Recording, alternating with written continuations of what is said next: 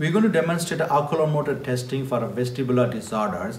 This test is called Gaze-Evoked Nystagmus. This is also could be done in continuation of the smooth pursuit test. Keep a target about 12 to 18 inches away. Ask the patient to focus on the target. Move the target side to side and then about 30 degree briefly pause it. And ask the patient to focus on the target.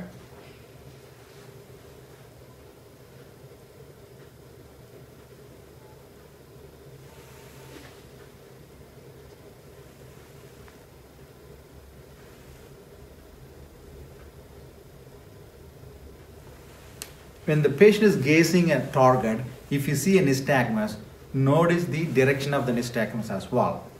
And if the direction of the nystagmus is changing, for example, if the nystagmus is happening on the right beating, and then when you move to the left side, if it is left beating, when you move the target to the upward, if it is up and down beating, that is called direction changing nystagmus. In case of direction changing nystagmus, that is considered to be a neurological brain involvement.